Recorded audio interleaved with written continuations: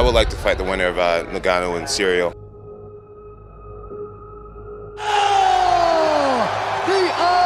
Jon Jones versus Francis Ngannou. I think Jon still beats him. Dude, what a fight that would be. I think it's gonna happen. I think it's gonna happen.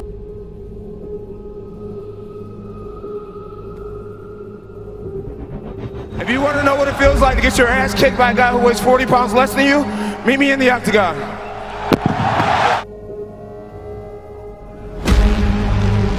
Yes, I'm ready for that. I'm ready than ever I was.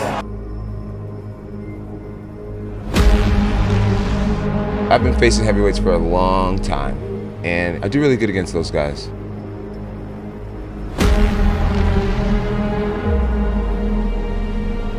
Worst case scenario is he knocks you the fuck out. He possibly fractures a bone in your face. That's the worst case scenario. You get real comfortable with that idea, and then it becomes easy. I was so pumped up for the Jon Jones fight the last time. I believe I win that fight.